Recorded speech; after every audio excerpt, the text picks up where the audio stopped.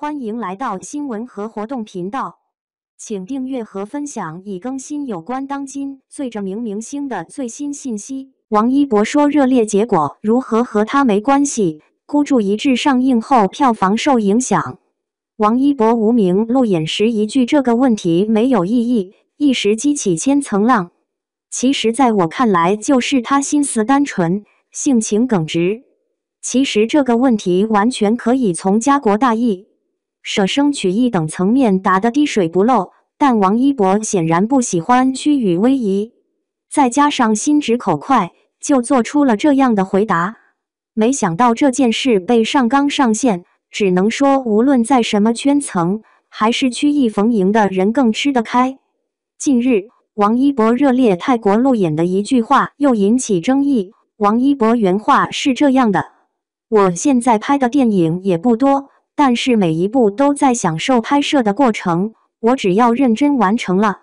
最后电影的结果如何是没关系的，因为我已经做好了演员的工作。王一博粉丝称赞王一博这番话说得很有水平，你沉浸其中享受到了快乐，至于结果会不会辜负期待，那并不是很重要的事情。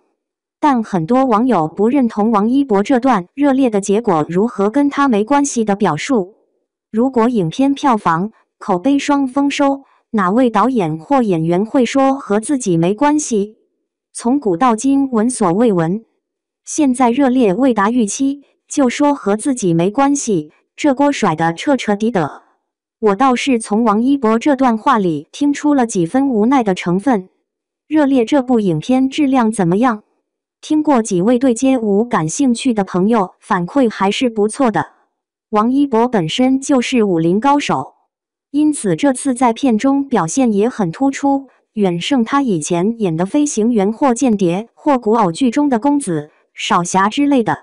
但影片题材太小众，即使朋友这么安利，我也不会去看的。普通人工作太忙碌，有限的休闲时间还要刷刷短视频看看书，除非特别对自己胃口的题材和剧情，真是不想耗费那么多时间在电影院。题材受限，热烈的票房一直被打压，孤注一掷提档后，热烈更是面临被直接抬走的命运，环比下跌 21.8%， 单日票房跌至1400万左右，目前票房 7.51 亿，本周能否破8亿存疑。暑期电影市场竞争之激烈，与春节期间相比有过之而无不及，孤注一掷吃了题材红利，再加上宣发找对了方向，虽然剧情降智 bug 层出不穷，高光剧情全在预告片，但还是点映便占据了黄金时段，大大挤压了其他电影的生存空间。国人还是比较钟情于孤注一掷这种紧扣热点话题，和自己的生活息息相关，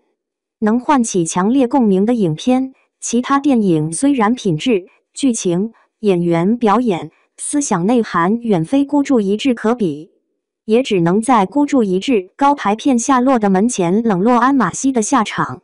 王一博说热烈的结果如何和他没关系，倒未必是甩锅，而是无奈，发自内心的无奈。不是所有的付出都能和获得成正比，电影市场就是这么现实且残酷，国人的欣赏水平就是这么个水平。如果不能迎合大众，就只能眼睁睁地看着自己的所有努力付诸东流。这也是所有用心做电影的人内心深处无法言说的悲哀。影娱点评官：